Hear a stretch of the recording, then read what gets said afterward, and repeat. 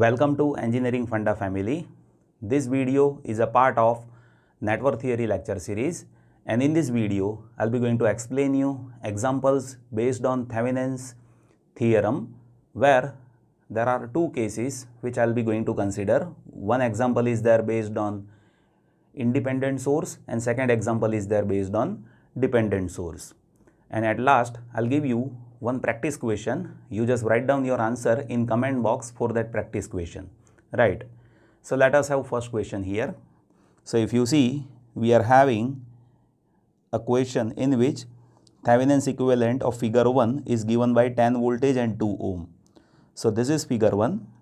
With that figure, Thevenin's equivalent is given, that is of 10 voltage and 2 ohm. If a resistance of 3 ohm is connected across AB terminals as shown in figure 2, then what are the Thevenin's equivalent of that circuit?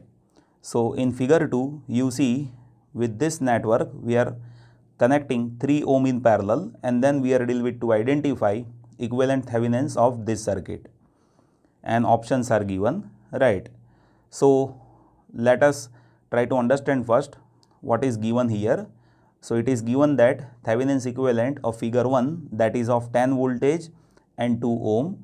So when you draw Thevenin's equivalent circuit, you should know that Thevenin's equivalent circuit shows series connection of Thevenin's equivalent resistance with Thevenin's equivalent voltage, right? So that is what Thevenin's equivalent circuit. And here 10 voltage that is given and 2 ohm that is given to us. So this is a case which is given to us with figure 1. Now see, we are connecting 3 ohm resistor in between AB terminal. So this is terminal A and this is terminal B. With figure 2, 3 ohm, that is what we are connecting over here.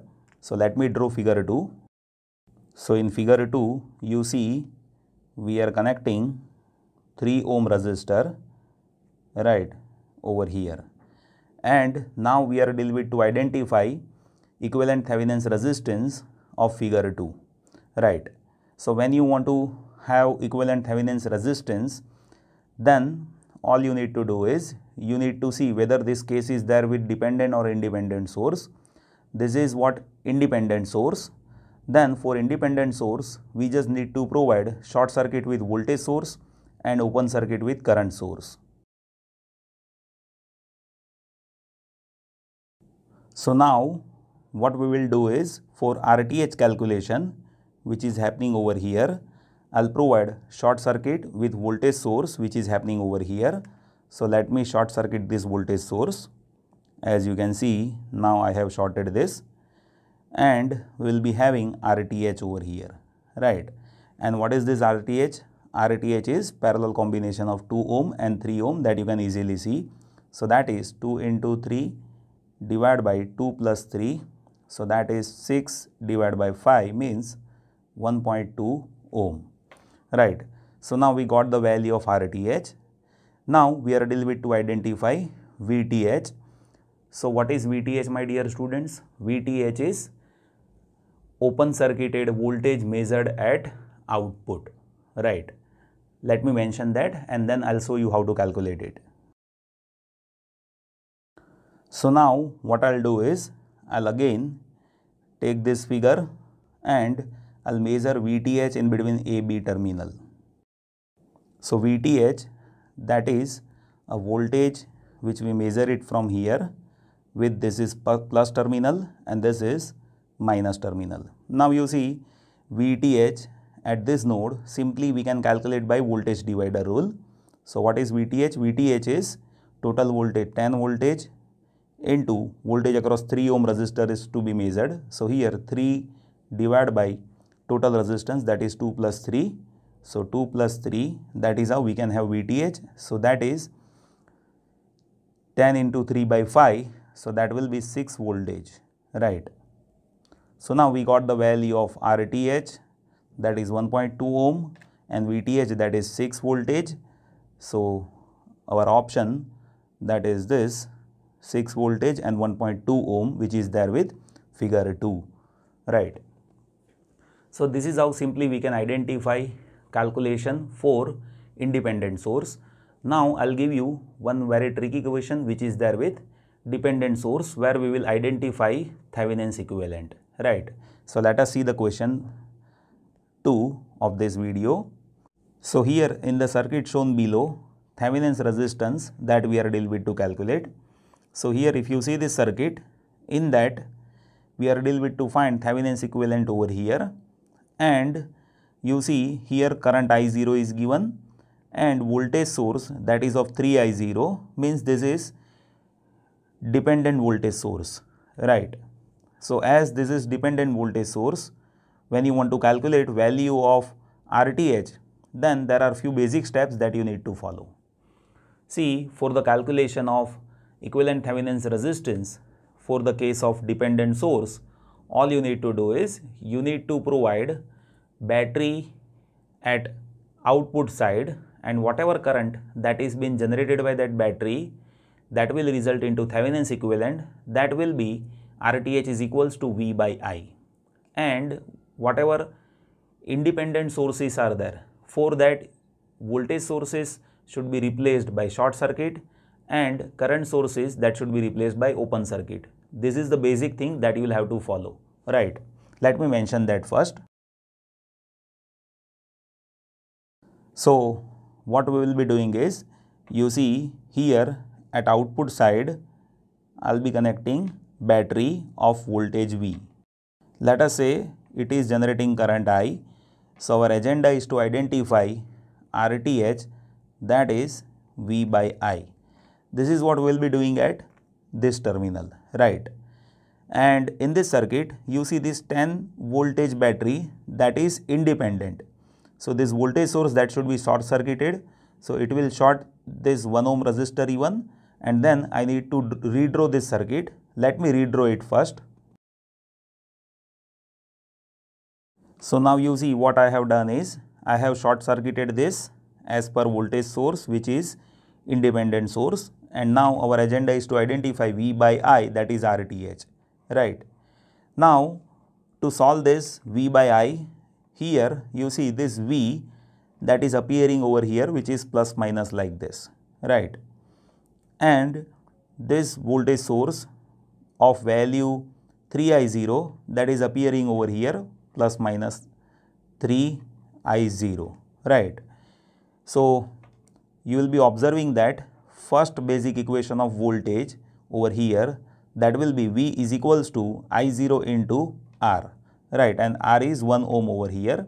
So one equation that I am having is V is equals to I0 into 1, that is I0, right? Let us say this is my one equation which is happening because of this, right? Now to identify the value of I0 in terms of I, first I will be considering loops. So let us say I am having one loop over here, let us say this is loop I, and I am having second loop over here, let us say that is having current I1, right? So what I will be doing is, now I will be going to apply KVL in these loops, right? So let us apply first KVL in loop I. So if you apply KVL in loop I, only one voltage source is there, and that is happening from minus to plus. So I am writing plus V over here, and that is equals to, now you see 1 ohm resistor is there, and through this 1 ohm resistor current is I minus I1 through this 1 ohm resistor. So I can say 1 into I minus I1. So that is resulting into V is equals to I minus I1, right? Let us say this is my equation 2. Now see what we will be doing is, we will be applying KVL in loop I1. So let us apply KVL in loop I1. So if you apply KVL in loop I1, then you see we have 1 ohm resistor through which current is I1 only.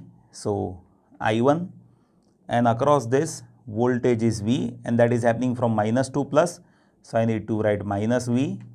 Why I am writing minus V? The reason is, see, it is not voltage source across this 1 ohm, that is a voltage appearing across 1 ohm. So I am writing minus, as minus to plus is happening.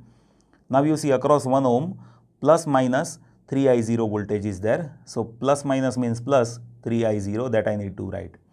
Voltage source that we need to consider on other side when you apply KVL, right? So this equation will gives you V is equals to, if you take this V on other side, I1 plus 3I0, right? Now if you see these equations carefully, right, then what we want is, we wanted to have I0 in terms of I, right? And here if you observe, see, we have I minus I1 and here I1 plus 3I0. So one thing that we can do is, we can substitute value of I1 by comparing voltage of equation 2 and equation 3, right? And whatever I1 that we have, that we can substitute in terms of I0 by comparing it with first equation, right? So only one thing that you should understand is, we should have I in terms of I0, right? So let us compare equation 2 and 3 first. So I can say I minus I1 that is equals to I1 plus 3I0, right? So you see this I1 will go on other side, so 2I1 that I will be having, and this 3I0 that will be coming on other side, so I minus 3I0 that will be the case. So I will be having I1 that is I minus 3I0 divided by 2. So now I got the value of I1 in terms of I and I0, right? Now what I can do is, I can compare 1 and 2, right? And in that what I will do is, I will substitute value of I1, right? So if you compare 1 and 2, then I0 is equals to I minus I1. Now we got the value of I1, so let us substitute that over here. So I0 is equals to I minus 3I0 divided by 2. So you will be having a relation of I and I0 only, right? So let us take 2 LCM. So 2I0 is equals to 2I minus I minus minus plus 3I0. So this 3I0 that will go on other side, so that will be minus I0, and 2I minus I, so that will be I, right? So now I got the relation in between I0 and I. So I0 is equals to minus I, that I can say, right? So this is my equation A. Now you see I0 is equals to minus I. So based on equation 1, what we can have? We can have that V is equals to I0 and that is equals to minus I. So I can say that V by I that is equals to minus 1 ohm, and that is what? RTH, right? So see, this type of questions are based on equation solving only. You will have to practice all those things, right? It is not like there is a trick by which you can have faster answer or something like that. You should know how to solve equations, right? So when you do practice, definitely you will get answers very quickly. One more query is there. Initially when I have solved this problem, at that time I got minus ohm resistor, 1 ohm resistor, right? So what I thought was like, this is a false answer as resistance cannot be negative. But remember my dear students, equivalent resistance can be negative. Equivalent means voltage source, current source, something is there in circuit. So that may give you negative resistance, right? So initially I thought this is wrong, but practically what I have found is this is correct calculation. Now let me give you one more question which is there in practice, and you write your answer in comment box. So here I am giving you this question in which we are dealing with to find current I, and this current I that we can find by many ways, like by KVL, KCL, something like that. But what I want is, you should find Thevenin's equivalent of this much network, and by that you calculate RTH and VTH, and then easily one can be able to calculate current I. I am just saying you like, you just calculate VTH, RTH. The reason is you should do some practice based on VTH, RTH calculation, right? Otherwise, this could be calculated by any ways. So you write down your answer in comment box. I'll be happy to help you. Thank you so much for watching this video.